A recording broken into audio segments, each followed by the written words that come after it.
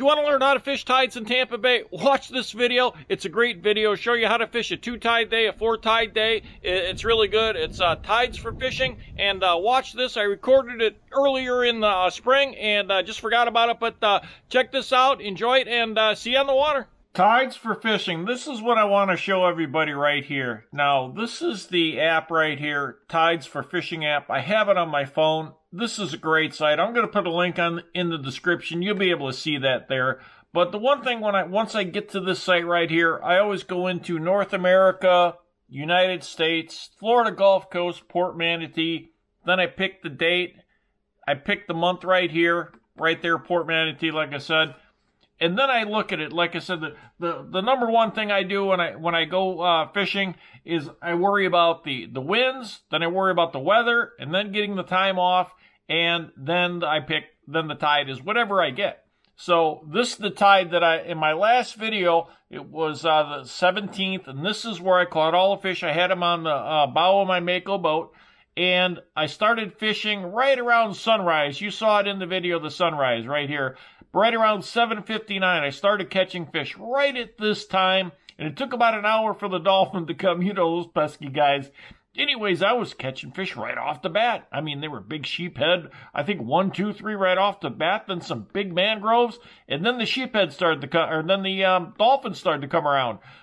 And you can see these tides right here. Here's a low tide at 7:59. It got slack for a while, right around 8:30 to 9 o'clock. It was a slack tide, and I was still nailing snapper, big mangroves there, and sheephead. And I really started nailing the mangroves and the sheephead again. What you saw on the deck of my boat, I probably caught double of that. I was throwing them back, but I mean, it was already a 22-minute video. I couldn't make it that long. I caught so many of them. And I thought I had 5 mangroves in the cooler, but I had so many sheephead on top, I must have counted the same one twice. I put them out on the deck, and I said, what, there's only 4, where's the 5th one? I said, oh, well, I was throwing 14, 15 inches back. But right here, if you see this low tide right here at 7:59, you can see the height of the tide right here, and then you can see the high tide, and you take the imaginary line across, it's coming up almost 2 feet in 6 hours, between 8 and 2. That's really fast. That's why I call it a ripping incoming tide. If you're fishing by the Skyway Bridge, you're going to have waves bouncing off those bollards coming in. It's hard to fish. So I go on the channel when it does this. But this is the fish activity right here. They call it the Solunar table, if I'm pronouncing it right. But like I said, fish this time. I was catching them at this time too. You know, it was just a great day, and you know, the water temperature, whatever the water temperature was on my fish finder, I forgot, but it was a great day fishing. So I was catching them throughout the whole day. So when they say this is good and that's good, I was getting most of my fish right in here. So I mean, this is all. It was all a great day. You can see fishing's good here, fishing's good here. I like fishing the slack tides. I really like the tide changes. Before and after a tide change, I never made it to 2:15. I was headed back in by that time. I thought if I don't get anything here, well, I'm going to catch them here, but I didn't. I nailed them all in this time here and then this time. Not in the middle here, because that dolphin, he was a pesky guy. He was right around here for about an hour and a half, maybe 2 hours. I just stopped fishing. I stayed in the same spot. But right here, I was really nailing them. Once I put the spot anchor on, I was nailing them in the channel there. And then I started nailing them right here in about an hour and a half. So it was only about maybe 3.5 hours worth of fishing time. Hour and a half here, maybe 2 hours, and an hour and a half here. And I got them all at this time. But this is what I go by. Tides for Fishing app. I use this all the time. I look at the times here. It tells me what it's going to be. And here's another, look at this one. Now this is Friday, this is April 8th, Gulf Coast, Port Manatee, and look at this. I like these tides. And look at all the fish right here. Look at the activity right here. See, high activity, really high activity.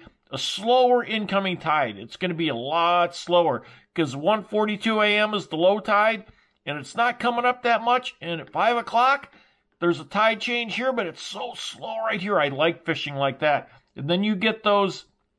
See this? 6 hour difference. Look at that. Ripping tide coming in. And if it was going out, it'd be the same thing, just ripping. Then here, a gradual tide coming in. And I really like fishing these, but, you know, I did really good on these. You know, a lot of people say that, you know, fish a outgoing tide or incoming tide. All depends where you're at. I mean, I fish Port Manatee, and whether it's an incoming tide or outgoing tide, I just fish it. You know, I just fish on the north side or the south side of the channel at Port Manatee, or the one in the Skyway Bridge. It doesn't really matter. I mean, you know, some people say it does, but to me, you know, like I said, it's the days that I get off that I have to fish it, and I deal with whatever I'm dealt that day, and I make the best of it, and you can see the results of it. So, but this is the Solunar table, the high activity, and really good. But, you know, like I said, you gotta go by the winds and whatever the tide is. See, I like these slow incoming tides. Then you can use a lighter, let's say a lighter jig. You know, if you're going to be using the jigs that I use, 1/2 ounce, 3/8, or a 1 ounce. But like on here, I will switch into a 1 ounce, sometimes a 1.5 ounce, just to get it down because it's really ripping at this time. And if you're by the Skyway Bridge, I tell you, it's like a turbulent current that's going through there. So that's why I go out on the channel. But I really like this. This is going to be Friday. I'm looking at this day. Hopefully I can get this day off, and because I may work the weekend.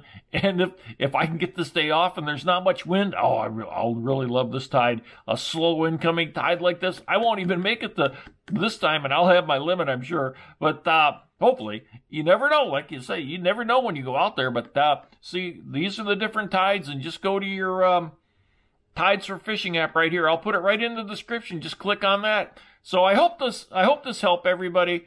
And like I said, low tide here, high tide there. And I always go by this. Here's the times down here. This is a really good app. I go by this all the time. You can tell if it's moving like this, it's going to be a ripping tide. And if it's like this, it's a slow incoming tide, slower incoming tide. And I always like the slack time before and after. Oh, it's really good fishing. I really like that. It's just a little bit slower. If you drop the chum and you see it just slowly sink down, I like that. But if you're dropping chum down on this, that chum, you're going to have to throw it as far as you can in front of the boat, and it's just ripping down like that. If you have any questions or comments, just let me know, and I'll have the app for this. But this is what I use right here. Look at that slow incoming tide right there, and one of these 4 tide days. See, 1, 2, 3, 4. So, you know, and like I said, whatever day you get off, that's what you have to fish it. But go to Tides for Fishing app, put it on your phone. I use it all the time.